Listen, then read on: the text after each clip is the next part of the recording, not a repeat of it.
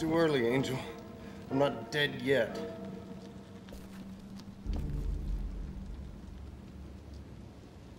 Not yet, but it looks like you're going to die soon.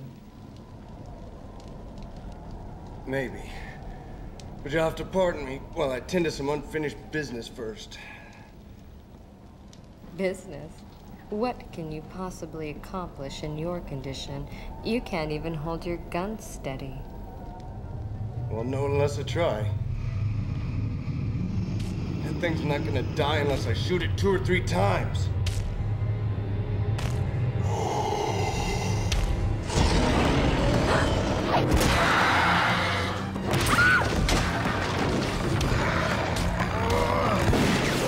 Damn it! Here, use this.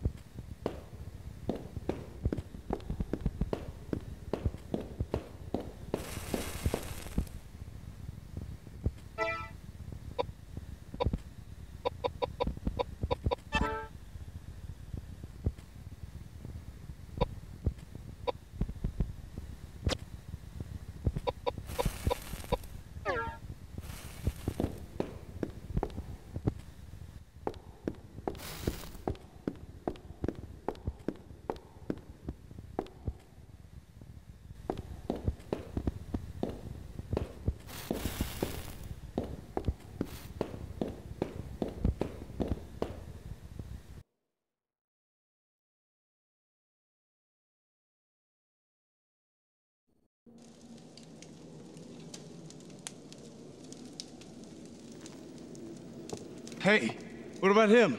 He's dead. Really? Thank you. So I guess my time is up. Hey, Angel. I'm not gonna ask you to take me to heaven. But will you pray for me at least? Are you out of your mind? There's no bloody way I'm going to pray for you. But I guess I owe you because you saved me too. Payback time.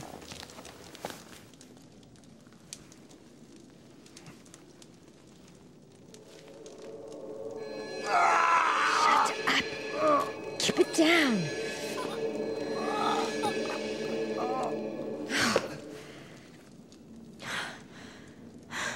Okay, let's go. Stand up or I'll leave you here. What happened? It doesn't hurt anymore. I'm cured. Yeah, and so I cured you, so what? You? You cured me. But I was almost dead. I'm confused. So you really are an angel? Don't be foolish. Do you really think that there are angels on Earth? I'm no angel. I'm just a medium with a little curing power. I'm Edward J. Plunkett. I know I look pretty shady, but you don't look too wholesome yourself. No, I'm not like you. And this is no place for people like you. Why did you come here? I heard a rumor. A rumor? I heard something in London. That the son of some rich family bought an old monastery. Spent a ton of money to convert it into a house. I heard he brought quite a lot of harlots here. Seems like he was having a great time. So, where is this monastery? That's what I want to know. I came all this way to put a poor man's fear of God into this rich bastard. So far, I haven't found anything. Then this monster attacked me. I almost got killed. If you'd come any later, no doubt I'd be singing hymns in his stomach right now. Shouldn't have bought such a good horse. She's too fast. Too bad you won't be hearing me sing those hymns. When I was a boy, I was a pretty good soprano. If you don't stop talking, I'll leave you here. My name is Koudelka, and I'm only going to say this once, so don't forget. If you want to get out of here alive, I suggest you stick very close. Got it? Charmed, I'm sure.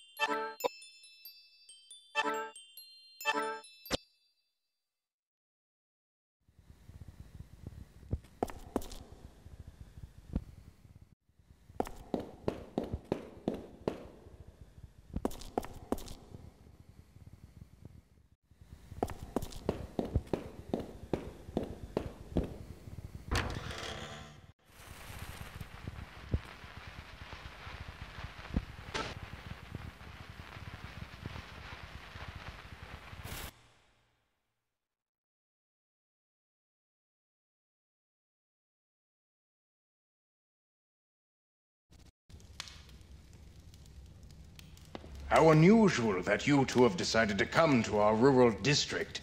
There's really nothing interesting here. It has gotten so cold outside. We weren't expecting any visitors. The soup is all we have. Please, have as much as you want. Oh, yes, please. Thanks. It smells great. Wouldn't you like some, dear? Don't you like potato soup? No. It's not that. I'm all right for now. Thank you for your hospitality, though. No trouble at all. Please let me know if there's anything we can do. We are the only ones who live here, and it's so rare that we get any visitors. So are you two really the only ones who live here? Why do you ask? Well, it was pretty foggy, so I couldn't tell for sure. But this building looked like an old church or something. Seems a little big just for the two of you. You're right.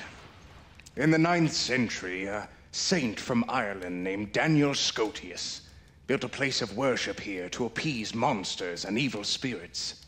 That was how the Nemeton Monastery started. Or so I heard. Monsters. Is that right? Yes. What about them?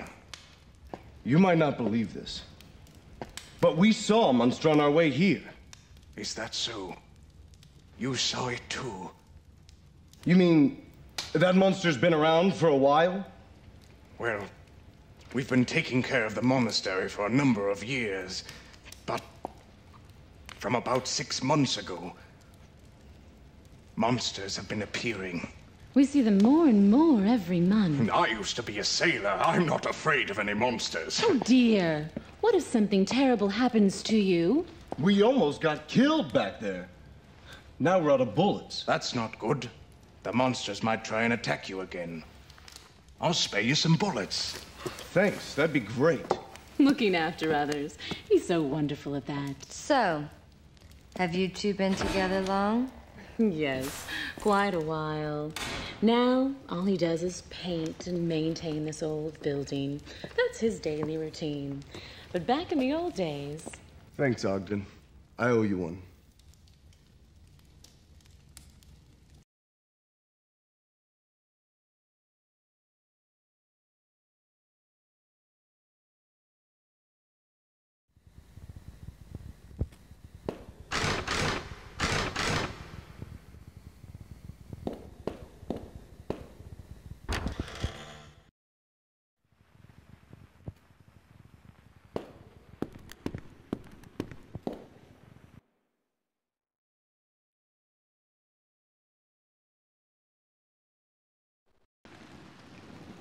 Now this would make good rations. Let's take some with us. I can't believe it. Are you still hungry? I didn't have anything to eat or drink for 3 days. Of course I'm hungry. Speaking of which, you wasted all of that food. What's wrong with you? Yeah. If it weren't poisoned, then I would have had some. Pardon? I said, if the soup weren't poisoned, then I would have had some. Got it? Poisoned? No way. Just a little bit. I smelled some poisonous plant.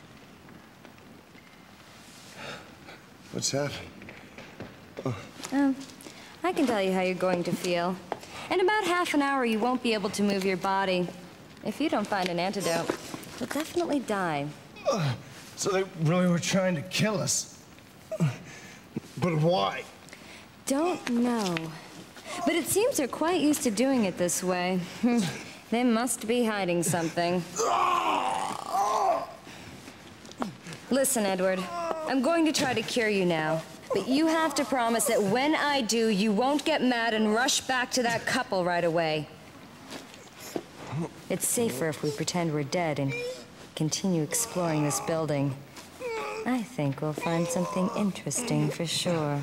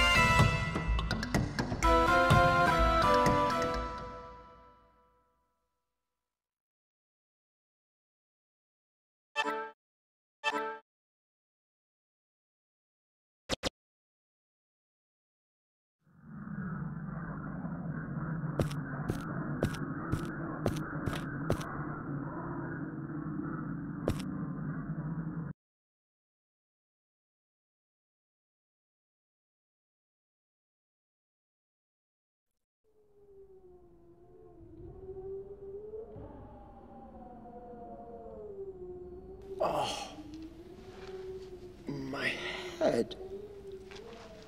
Oh, what happened? Oh, yes, that's right. That monster. Oh.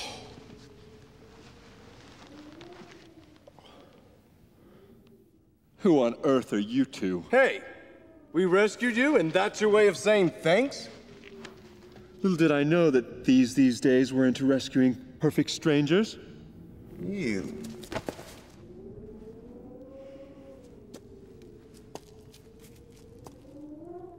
My name is Koudelka, and this is Edward. Would you mind telling us how you ended up collapsed on this path?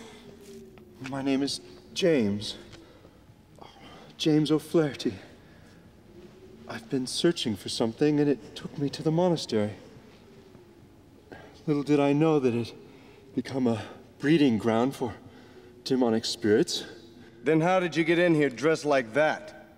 Through the main gate, of course. The caretakers welcomed me with open arms. That husband and wife team? And the food? Was there no poison in your food? What are you talking about? Are you out of your mind? Those caretakers tried to poison and kill us. That's not funny. I find it inappropriate for you to try to dupe an upstanding believer of the Christian faith. So nothing happened to you then? Of course not. Not until I encountered that monster. Yeah? And we're the ones who took care of that monster. Far be it from me to expect any words of gratitude from you. I see. And I can tell from your appearances that the power of your faith alone was not enough to smooth things out with that monster. It wasn't the kind of problem that faith alone could solve. Ugh.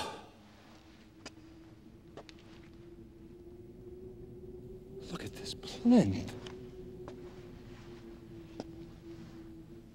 It's broken now, but holy water ran from it until recently. But I've become distracted. Almighty God, please give me the strength to ward off these monsters. I can see that we've wasted our time here. Let's go, Koudelka. Just a minute. Although I'm under the protection of the Lord, it doesn't hurt to take precautionary measures. I think I'll go with you.